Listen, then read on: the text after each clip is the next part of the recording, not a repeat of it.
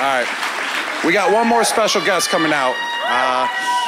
This is Lenny Clarke.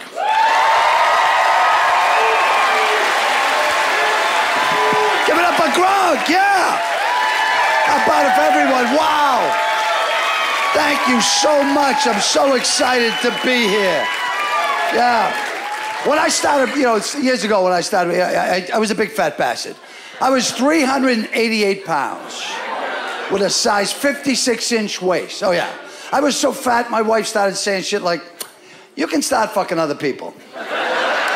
Really? Yeah, go ahead. I don't give a shit. I get on an elevator. People look at me. They look at the weight capacity, then back at me. I'll jump. I'll take this fucking thing down. Stop staring.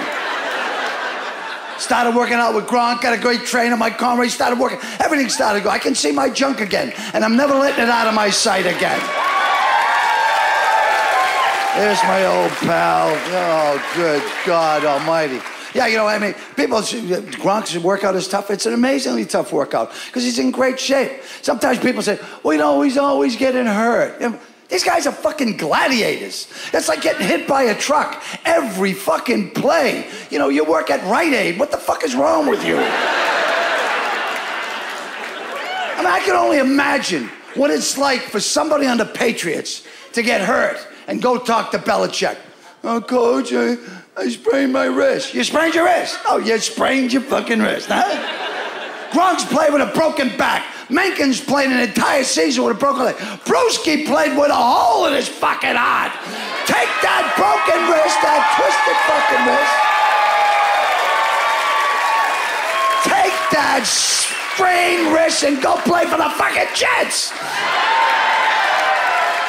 That's just Coach, that's Tom Brady.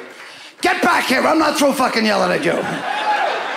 But Belichick, oh my God, he's fucking crazy, We've been friends now for about 15 years. And I was in New York shooting Rescue Me, and he came into town, and he says, hey, Lenny, you want to go to dinner? I said, yeah. Back then, I was really fucking huge, like 388 pounds. So he says, meet me at Capitol Grill in an hour, So I put on my cleanest pair of sweatpants I could find.